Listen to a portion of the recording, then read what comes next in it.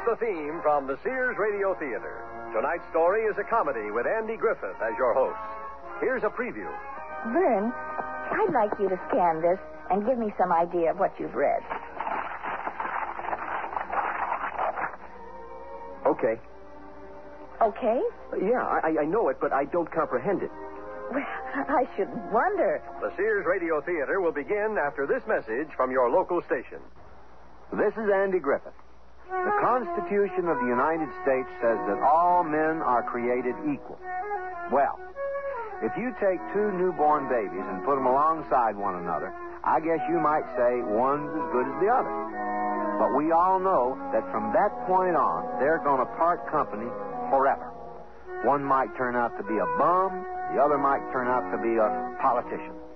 I think I'll take that last statement back. Anyway, there was the case of Vern Berwick and the remarkable story of his advancement. I'm going to relate the story of my advancement because Mr. Griffith asked me to. I never thought of myself as being anything special. Barely made it through high school. But I've done worthwhile things. People thought it was peculiar that at 32 I'd still be living home with my mother and dad, but we all got along. Of course, being my parents, they always expected more of me than what I was. As parents, your mother and I expect more of you than what you are. And like I said, I never thought of myself as anything special. So when I got the job at Slocum's Automotive, I fit right in. Fact is, I was so excited when Mr. Slocum gave me the job, I memorized all the parts manuals the first 3 days. Vern, where can I find a cotter pin for the rear brake assembly on a 55 Cormorant? In box 43, aisle 6, Mr. Slocum. It's part number 3, ABJ for John, 3862. Thank you, Vern. It was easy. I just remembered, that's all. I figured I was very well suited to my new job. I didn't anticipate that was just the beginning of my advancement. And that's just the beginning of our story.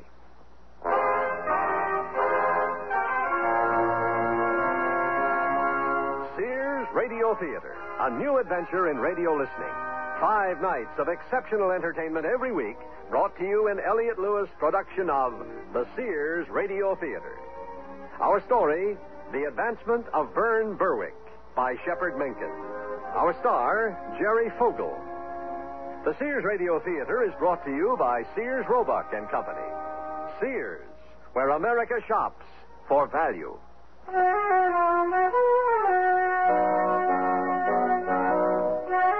We were discussing the advancement of Vern Berwick. On the surface, from what we know up to this minute, it would seem he's an ordinary sort of fellow, not remarkable in any particular way, and yet, well, Vern gave me his word he'd tell all. That's what I'm counting on him to do. Vern? I still can't get over how time goes past. For instance, I worked 8 years at Slocum's Auto Parts, during which time they added onto the building and took on 2 new men. Every year we got new parts manuals, about the size of 6 telephone books, and I'd thumb through them to see what changes were made from the year before. After a few days, I'd know all the new numbers, and everybody would say, "How do you remember all that stuff, Vern?" But that happened to me all the time, and it got so I didn't pay it any mind. I'd just get up in the morning to go to work, which was the worst part of my job, which Mother and Dad must have noticed. I know you don't like to hear it, Vern, but Dad and I are concerned. I know, Mother.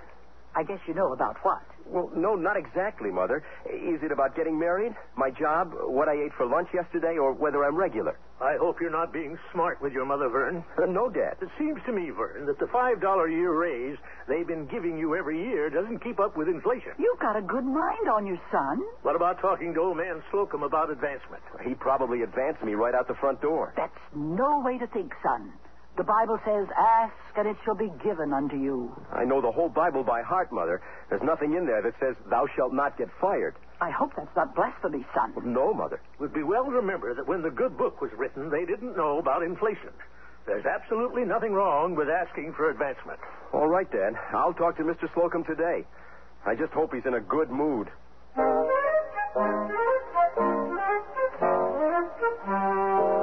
Mr. Slocum was at his messy old desk when I came in to see him. He was reading a book propped up so I could read the title, Management for the Thrifty, by Claude Hart. When the door closed, he slowly put down the book and looked up, examining me like a side of beef at the local auction. I'm glad you came up, Berwick. I've been wanting to talk to you. That's fine, sir. Then we can talk to each other, since I wanted to talk to you, too. You're fine, Berwick. Berwick? Yes, sir? I suppose you know that in order to stay in business, an organization must show a profit. Yes, sir. Well, you can be sure, Berwick, that if we don't show a profit, we don't have a business. And without a business, you don't have a job. And without a job, well... Say, you're not a communist, are you? Lord, no, sir. Well, I would hope not. It seems, according to this book I've been reading, that our profit margin is not commensurate with the volume of merchandise turned over in the organization. Is that right, sir? That's correct, Berwick. Now, every year you get 2 weeks vacation with pay, right? Yes, sir. This year I was planning to go... And we got to keep you squared with Uncle Sam and your Social Security every week, don't we? Yes, sir. And there are 4 or 5 other little financial matters that Slocum Auto Parts has to take care of, all for your benefit. You understand, Berwick? Oh, and I appreciate it, sir. Well, all those expenses have to come from somewhere. And you know where that somewhere is? Well, I'll tell you. It comes out of profits. Gee, that's terrible. Yes, it is, Berwick. Now, we can't cut down on purchasing. After all, a part costs whatever the suckers want to charge us for it. No good bargaining with the auto company. I guess not. All we can do is pay them what they ask and pass it on to the customer. Now, accounting is one place we might be able to economize, but bookkeepers come high these days, and it wouldn't do to fool around with their salaries. Oh, no, sir. No, there's only one place I can think of that can help increase the company's profits and create a healthy business climate, and I'm counting on you to help us along in this drive. Oh, anything I can do, sir. Vern, I want you to take a $5 a week cut in salary starting Monday. And if the other men in your department will cooperate in the same way, Slocum and Company can begin the new fiscal quarter on a firmer footing. Well, sir, I was hoping... Break the news gently to your men, Vern, and let me know if you have any trouble with anyone. Worst thing in any organization is troublemakers. I'd like to be sure of everyone's loyalty. Yes, sir. All right, Berwick, you can go now. I'd like to get back to my book.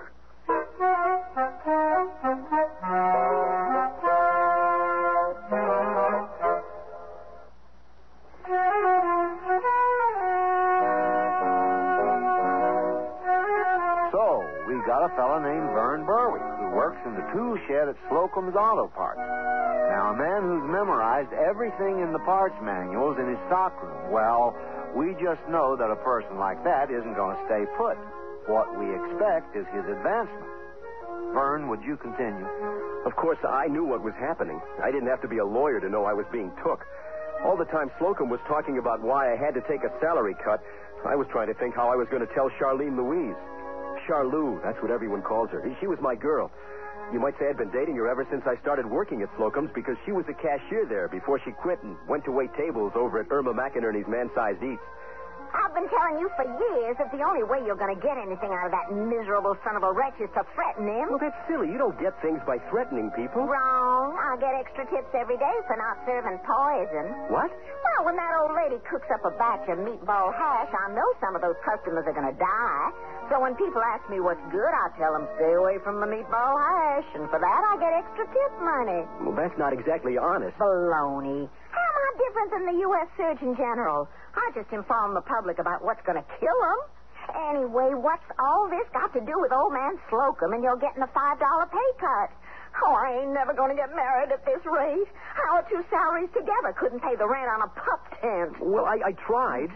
You tried. You let that badger walk all over you. You're a clunk, Vern Berwick, just a dull fud. And if I didn't see you walking up straight once in a while, I wouldn't think you had a spine at all. I knew Charlou was right. Besides, there was no point in arguing with her. She was a lot stronger than I was, especially in her mind.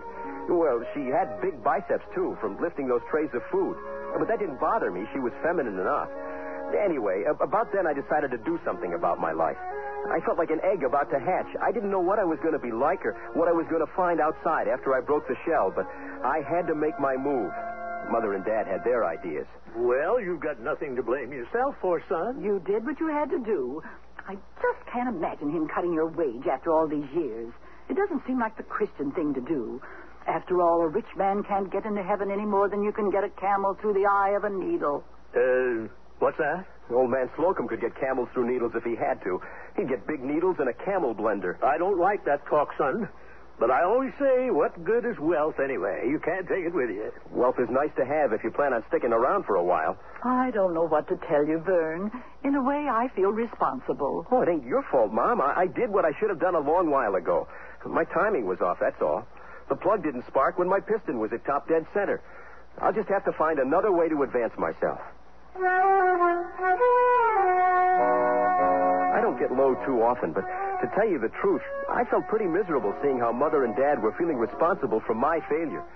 All those years they kept pestering me to advance myself. Then I had to run into old man Slocum, and he'd shot me clear through like a .42 caliber dum-dum, going in one end and coming out the size of a buffalo chip, carrying my heart and ambition with it. I went into my room and thought I'd sleep for a spell and wake up with new ideas. I lay back in bed and reached to turn on the radio. I was just between being awake and momentary peace when one of those important messages they kept hitting you with melted through and started to mean something. The distance between my ears closed in, and I started putting words together. If you want to understand more of what you read, if you want to increase your reading speed 1,573 times faster, do as many have. Try the Shana Luxian School of Speed Reading. Read the entire telephone directory in seconds. In as little as 4 weeks, you can appear to be important. Don't spend all Sunday reading the Times. Put on your rubber finger and thumb through it. And best of all, remember what you read. Yes, you will remember. Now it's possible to read legal papers and hold a grudge indefinitely. Just call toll-free 311-555-4891. That's 311-555-3682. There. Now, did you notice that wasn't the same number I gave you the first time? I know that. You never would have let me get away with that if you took the Shana Luxian course in speed reading and remembering. The number again, 311-555-4891. Call now. There's no obligation. Just send $20 for registration and overhead. Shana Luxian School. Lavelle speaking. Yeah, I just heard your commercial on the radio. I'd like to increase my comprehension. Well, why don't you give us a try? This Sunday, we're having a free demonstration at 11 in the Morality Room at the Sydneyland Motel. Just register when you get down there. I'll be looking for you. This is a recording. My Lord, a recording. Seems like there's nothing real anymore. Right at that moment, the only bright spot I could see in my life ahead was the idea that I might be able to do what the radio commercial said. Increase my reading and comprehension 1,573 times faster. So Sunday morning at 11 o'clock sharp, I was at the Sydneyland Motel sitting in the Morality Room with about 20 other guys. Good afternoon. My name is Shana Luxian, and I'm simply delighted to see such a wonderful turnout this Sunday. It gives me a warm feeling to know that everyone here wants to improve himself in one way or another. It was hard for me to believe that I was watching and listening to the real Shana Luxian. I felt all feverish just to be near such a famous person. No, I mean, I must have heard her commercial 100 times. She wasn't only smart, she was beautiful. I couldn't believe what was happening to me. Suddenly, I knew what my direction was. I could see my advancement clearly ahead. So I paid in my money, and 3 times a week for the next month, I attended classes in a loft over a Chinese restaurant. Shana Luxian herself was my teacher, and to give me even more certainty, she told me I was making progress faster than any student she had ever had. She didn't seem to be able to get over how fast I was going. Vern, I'd like you to scan this and give me some idea of what you've read. Okay. Okay? Yeah, I know it, but I don't comprehend it. Well, I shouldn't wonder. No one can thumb through a book that size and get much out of it. Oh, I guess not. How much of it can you tell about? What do you mean? Well, I mean, did you see any of the words? Can you remember any of it? Oh, yes, ma'am. I remember all the words. It's just that I don't know what they all mean. You remember all the words. Would you like to say some of them? Beginning where? Well, I don't know. Do you recall anything on page 1? Oh, yes, ma'am. Summer is a comin' in, Ludi sing cuckoo, growth said and bloweth med, and springeth the wind new sing cuckoo. I don't know what that means, you see. I don't believe this. Do you remember any more? Oh, yes, ma'am. I can recite the whole book. From the text to Geoffrey Chalker, 1340 to 1400, and smale fowls makin' melody that sleepin' all the night with open ye, so pricketh hem nature in her courages, then longin' fold to goon on pilgrimages. The Canterbury Tales Prologue. Shall I go on? Vern, you have just memorized an entire book of quotations. Oh, yes, ma'am. And the index, too. It's very true that from little acorns giant oaks will grow. By the end of his second week at Shane Luxion's speed reading class, Vern Berwick had thumbed through a book of quotations and in less than 10 seconds had memorized the entire book, including the index. Seems like this little acorn has just been planted and rained upon. If you would continue. Well, the next few weeks just whizzed on by. Miss Luxion paid more attention to me than anybody else in the class. And it was hard for me to tell if I was happier with the way everyone was making a fuss over my progress or whether it was my looking forward to seeing Miss Luxion 3 times a week, because she sure was a good looker. Anyway, Charlou and I were beginning to have bigger problems than usual. Well, as I see it, all you're doing is throwing out good time and money, improving on what you already do better than anybody else. You've got a photographic memory, so what? How's that going to get us married any sooner? Well, I don't know yet, Charlou. All I know is I've been going to the library after work every night, and I got all the books from A to F memorized. I know everything from Aardvark through Fulcrum. Now, that's got to come in handy. Where? Oh, that's just a freaky thing you're doing, Vern. Where's all that reading going to get us? And what do you know now that you didn't know before? Old man Slocum isn't going to give you a raise because you know about aardvarks. Well, what about antennas, anthracite, anthozoa, anthropometry, apocalyptic literature, Vern. bacteria, balance, Byzantine architecture, catamarans, chemistry? There's one. Did you know that analytical chemistry has for its purpose the determination of the constituents of which a substance or mixture is composed by methods which are qualitative when the identity only is ascertained or quantitative? Hold it. Stop. Vern, who do you think you're impressing? Well, I'm not meaning to impress anyone, Charlou. Lord, if you can't see the importance of knowing all this stuff, I don't know what I can do to please you. You can go out and get yourself a high-paying job. That's what you can do. Oh, come on, Charlou. Why do we have to argue all the time? You never kiss me anymore. Oh, how's kissing gonna fix things? Well, kiss is the beginning of everything. Sunlight kisses the earth. Water kisses a seed. Woman kisses man. Well, you've got a poetic nature, Vern. That's the trouble with you. Nothing wrong with that. Roy Sulphur writes poetry, and he's president of Sulphur's Pumping Service. Well, I gotta admit, he makes pretty good money. Did you ever read his poem, The Septic Tank and Me? You're kidding. No. Ben Flatley says he might get a prize in local literature from the Chamber of Commerce this year. Well... So, how about a kiss, Charlou? Charlou. I didn't know what was happening to me. After all that time, my earlobe stayed just as cold as ever, and I kept my eyes open when Charlou kissed me. I never minded the pain before when her diamond-studded butterfly glasses scratched my face, but now it hurt like the devil, and I was sorely tormented when she took my hand off the back of her head so I wouldn't disturb her lacquered beehive hairdo. For a flash there, I saw another face while we were smooching. It was the countenance of the kindly, soft-looking, gentle-mannered Shayna Luxion. But back to the matter at hand. Mother and Dad didn't know what to think of my new efforts toward advancing myself.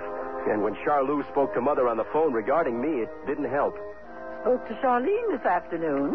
Oh? How come she called in the middle of the afternoon? She thinks you're wasting your time with this speed reading business. She's ignorant. Why, Vern, that's no way to talk about your future bride. I've been thinking, Mother, Dad. I don't comprehend everything I read, but I'm beginning to understand a lot more than I used to. You've got a good head on you, son. And it's getting better. But I'm deeply troubled because things are getting clearer and clearer in my mind. Why should that trouble you, son? Because I'm stupid, Dad. I won't hear talk like that. No, I'm stupid. I feel like Adam when he bit at the forbidden fruit.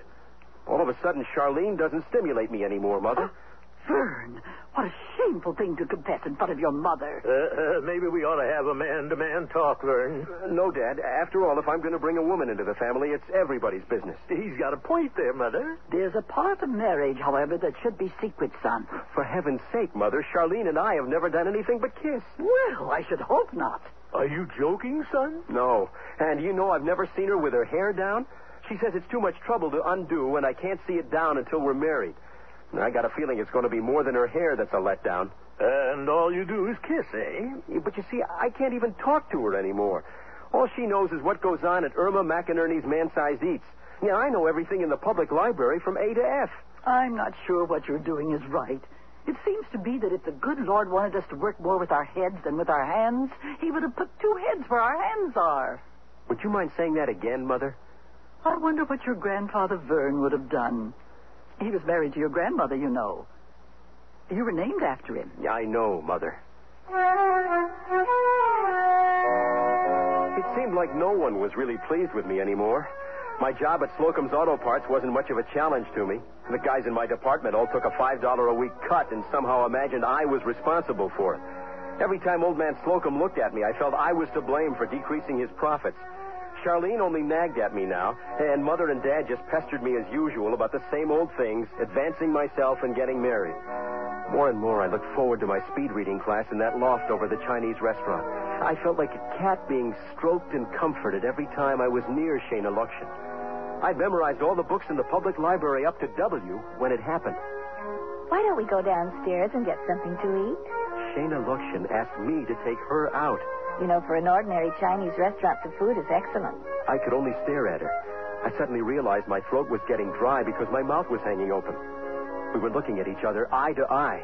Up till then, I peeked at her only when she wasn't looking at me. I could hardly stand it. They have the most marvelous pressed duck. Do you like pressed duck? I had pictures of two embracing Chinese pressing a duck between them. I couldn't imagine why anyone would want to press a duck, but I said, just love it. Just love it.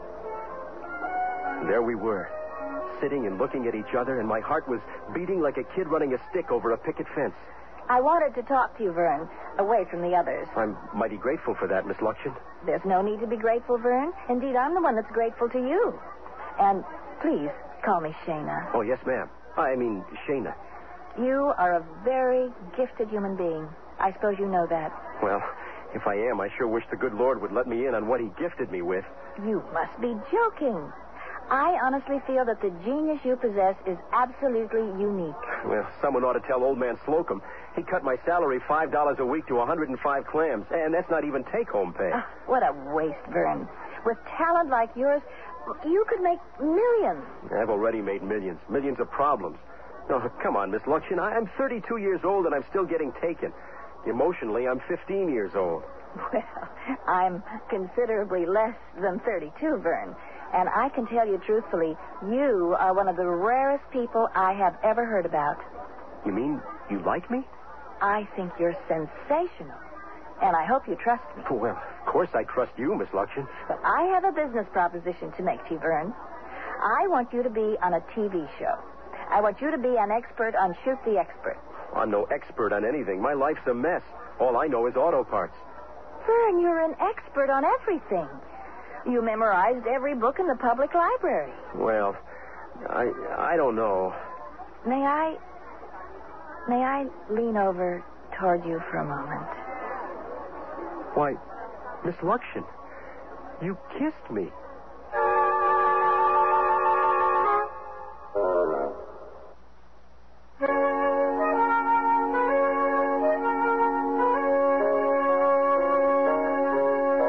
Someone once said that he who knows and knows not that he knows should be awakened to what he knows.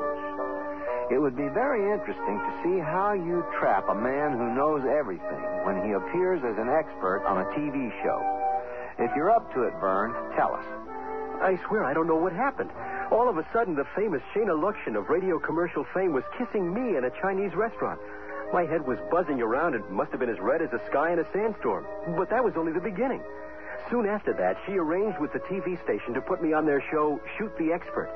They made a bigger-than-life-size cutout photograph of me mounted on plywood. I was wearing a cap and gown like I had just graduated from college.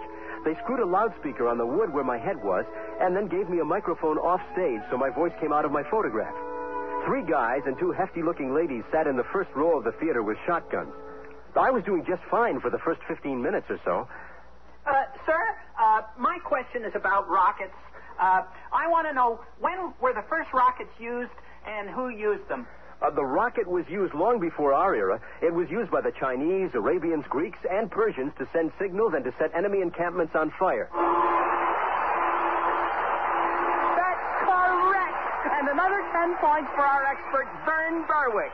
Well, so far, we have a perfect score. Vern Berwick, 120, Hunter, 0. And now, Clay Birdwell. It's your turn to stalk the expert. Remember, only questions which can be answered in detail will be accepted. Questions that can be answered by yes or no will automatically be disqualified. Mr. Birdwell? In the not-too-distant past, the passenger pigeon was so plentiful, their numbers blackened the sky over many areas of the United States. And if men hadn't been such greedy buggers, that pigeon wouldn't be extinct today. That's correct. Well, my question is, what effect would passenger pigeons have on today's environment if they were left unmolested?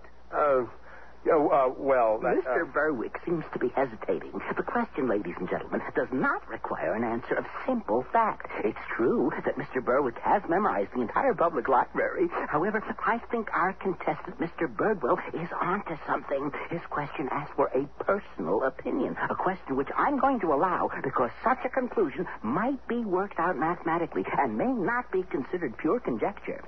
The time clock is nearing 0.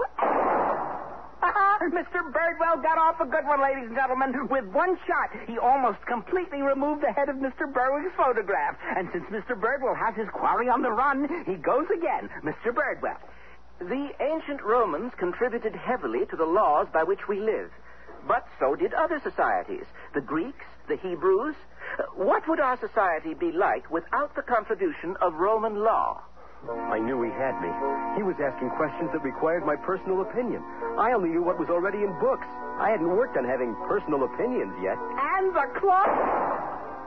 Of course, the loudspeaker was protected by a metal shield, but after a few more questions like that, the head on my picture was completely shot off, hanging by the loudspeaker wire and swaying back and forth in front of my belly like a pendulum on an 8-day clock. I felt like I was a failure, but I didn't even suspect what was about to happen. It wasn't your fault, Vern. You couldn't be expected to answer questions on things you weren't familiar with. Oh, it doesn't matter, Miss Luxion. And Mr. Berwick, you were quite amazing.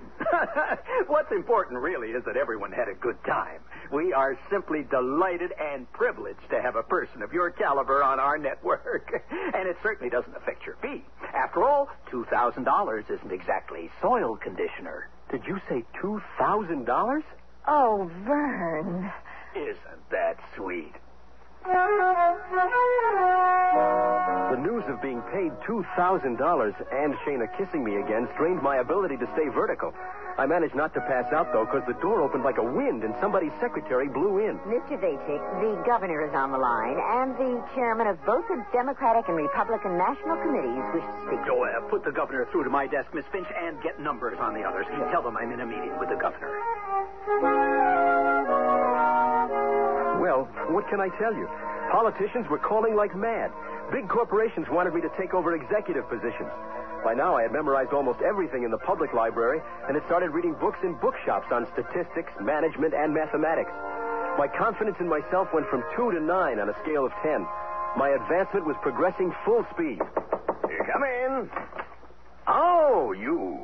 Here you've been making quite a name for yourself on TV, Berwick. What do you want? Well, I don't want anything, Mr. Slocum. Well, then what are you doing up here? I don't particularly enjoy looking at you. Well, sir, no disrespect intended, but you are the ugliest, evil-tempered, greedy gentleman I've ever known. And I mean that kindly, sir. What? You're an avaricious grabber, Mr. Slocum, and it's no longer my intent to be in your employ. I would therefore appreciate it if you would accept my 2 weeks' notice of resignation from your establishment. I don't need 2 weeks, Berwick. Very well, sir. I suggest you read the nice management... Don't you tell me what to read. Just you clear out of my building as fast as you can. I rather expected you to behave this way, Mr. Slocum. I was attempting to behave in a civilized manner, but apparently... Out! Mr. Slocum threw his paperweight at me. It hit the wall beside the door, fell onto a chair with a protruding spring, bounced once and hit the floor. I smiled defiantly and in a devil-may-care fashion left Mr. Slocum looking apoplectic in his narrow little rat's nest. I hope you know what you've done, son. It was a calculated move, Mother. What does that mean? It means, Dad, that for the first time I have direction. You never mention Charlene Louise anymore. No, Mother. As far as I'm concerned, the only score Charlene can make is on her brake drums. She'll have to deal with Mrs. McInerney's meatball hash without me. Through the TV station, I kept getting important mail. And I even met with some of the important people they told me to see. I certainly am glad to finally meet you. You've become quite famous, you know. I don't believe I know what you do, sir. And my name is Herman Bogman, Vern. You may call me Mr. Bogman. Yes, Mr. Bogman, what can I do for you? Well, sir, you have a very rare gift. I suppose you know that. Well, no offense intended, sir, but I wish you'd get to the point. I could make you President of the United States. Why? You don't understand, Vern. I make presidents. I make senators, congressmen. I'm in the business of creating political figures. Well, I hear what you're saying, sir, but I don't see how I qualify. You know everything, Berwick. Don't you understand that if knowledge is power, you can be the most powerful man on earth? Well, I wouldn't know how to stop wars, sir. I don't think I'd know where to start on inflation.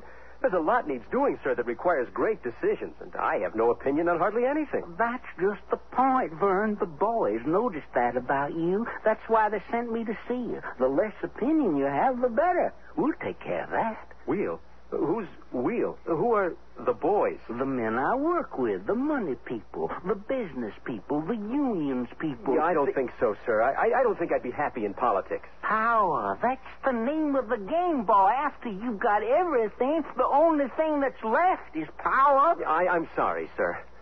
Oh, it's a terrible waste, Vern. I swear I could make you president. I'm sorry, Mr. Bogman. So am I, Vern. Mr. Bogman? Yes? Call me Mr. Berwick. I don't mind telling you I was more than a little disillusioned. It wasn't only with politics. Would you believe it? A man came to me from one of the biggest corporations in this country and offered me $500,000 tax-free if I'd take a job with his competitors and give him weekly reports on their procedures. That man wanted me to be a spy for his company. The more I knew, the less I liked about the world. It seemed like everybody wanted something from everybody else. And it was almost never love that kept people together. I'm so proud of you, Vern. Do you realize how you've changed in the last 8 months?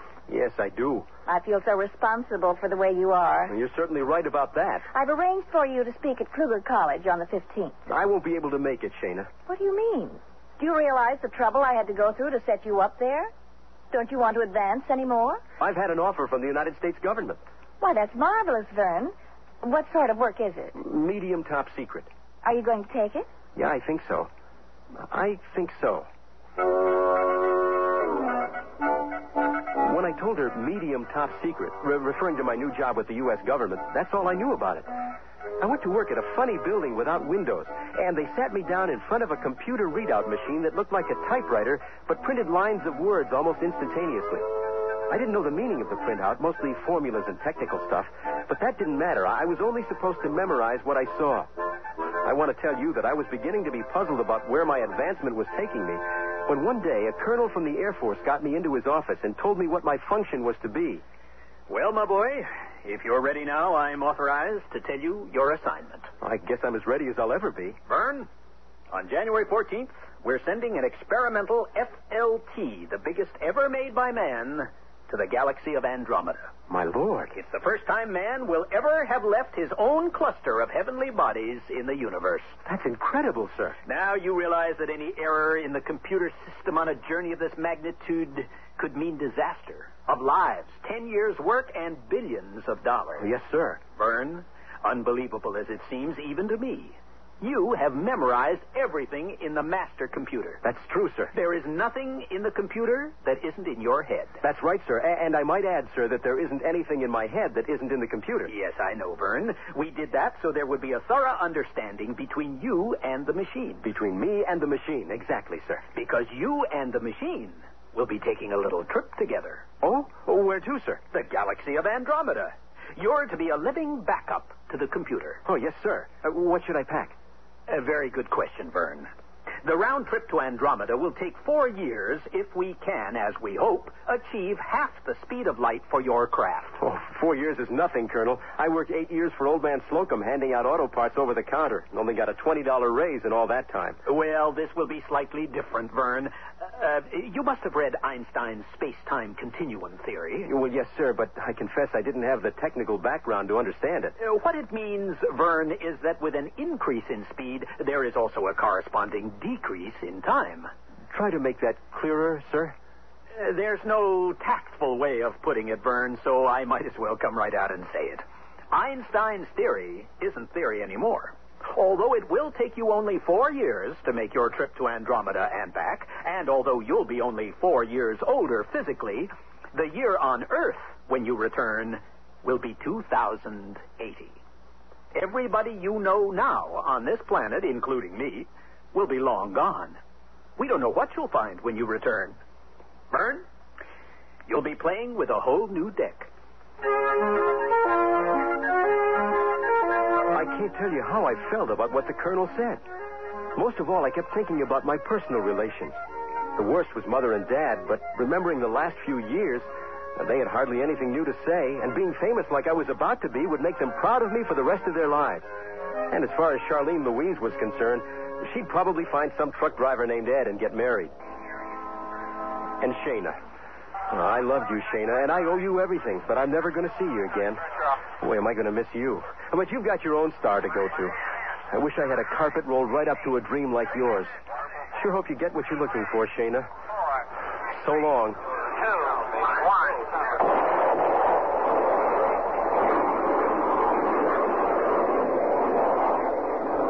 The takeoff was perfect, and the two guys beside me were taking notes and pushing buttons, and the instruments were spinning around like compass needles gone crazy. The earth began looking like a modeled basketball, and the sky was changing from blue to black. All the stars came out, and I got to feeling a little drowsy, sinking deeper into my own thoughts. When suddenly I started hearing voices. How come you're sitting like a dummy while all the other boys are talking to mission control? Maybe you'll meet a nice girl somewhere in Andromeda. All you do is sit there. Why don't you go out and take a walk in space? Son of a gun. There I was. They'd simulated the voices of Mother and Dad and fed them into the computer. It was feeding me the same stuff I hoped my advancement would get me away from. Wouldn't you know, the machine was trying to make me feel at home?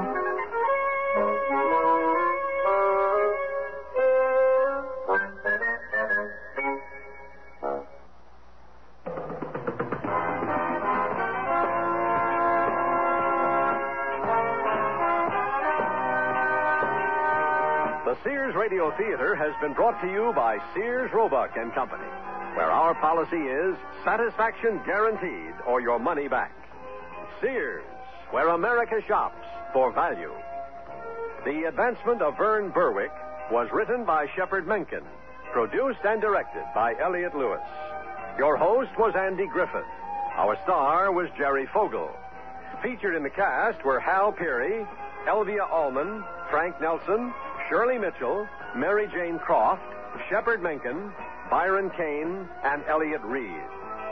The music for Sears Radio Theater was composed and conducted by Nelson Riddle. This is Art Gilmore speaking. The Elliott Lewis production of Sears Radio Theater is a presentation of CBI.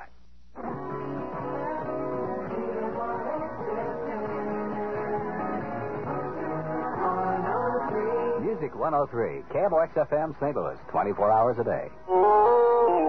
CBS News. It's an odd-even system of gasoline sales coming up this week in parts of the Northeast. This is John Bohannon reporting on the CBS radio network. The New York City area, New Jersey, Connecticut, Washington, D.C., and parts of Maryland and Virginia are ready to try to cut down on long lines at gasoline stations. The odd-even system began 6 weeks ago in Southern California, and lines there are much shorter these days and said to be related to prices. A state of emergency has been declared in Minnesota because of fuel shortages. More from Eric Escala of KDAL in Duluth. Minnesota Governor Al Quie announced the state of emergency, saying it is imperative that truckers are allowed to pick up fuel oil and gasoline at the state's oil refineries. There are numerous reports that truckers picketing amounts to harassment of drivers trying to take on loads of fuel. State Energy Agency Director Al Johnson says the National Guard will serve as an escort for trucks wanting to haul fuel. To assure that there is no holdup of the product coming out of the refineries or terminals in any way, shape, or form. To back up the local police, the sheriff's departments, and the state patrol. That's the purpose of the National Guard. The National Guard will be standing there as a backup. Even with the state action, fuel allocations for the month of June are running out, and state energy officials are asking motorists to stay home this weekend to allow fuel deliveries to catch up at the service stations. Eric Escala for CBS News, Duluth, Minnesota. The Soviet Union is again warning the United States not to try to make changes in the new Strategic Arms Limitations Treaty. The latest warning comes from the Communist Party newspaper Pravda. It says any attempt to amend SALT II could have grave and even dangerous implications for U.S. and Russian relations and the world. Frank Church, the chairman of the Senate Foreign Relations Committee, says extensive hearings on SALT II will begin July 9th. A recess is scheduled for August, and Church says his committee plans to submit a final report to the full Senate by September 25th. A floor debate on the treaty with Russia is now expected to start October 1st.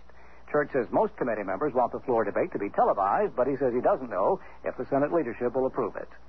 Authorities say that on April 27, someone deliberately damaged about $30 million worth of nuclear fuel rods at the Virginia Electric and Power Company's Surrey plant. Today, 2 former plant employees gave themselves up at a police station. They were released on bond and face arraignment on the charges Thursday. They talked to reporters after their release, and one man, James Merrill Jr., described what he and William Kirkendall did that night. We took 5 gallons of sodium hydroxide, or caustic soda, and we carried it up to the new fuel storage area, and we poured about a cup onto each assembly that was up there. There's no way that anybody could have possibly been harmed. There's no health hazard, no release of radiation. This is new fuel that has not yet been irradiated. Merrill says they did it to dramatize what they call operational hazards at the Surrey, Virginia plants, but an FBI spokesman says he thinks they're just 2 unhappy workers, neither terrorists nor warriors. Crowds gathered today on the steps of the New York City Public Library to watch Julius Caesar crowned with a laurel wreath. It was really 38-year-old Alfred Karl, an actor. He won the Julius Caesar look-alike contest among a field of 16 hopefuls. His grand prize includes a cruise to the Caribbean, and he gets to keep his polyester toga. John Bohannon, CBS News.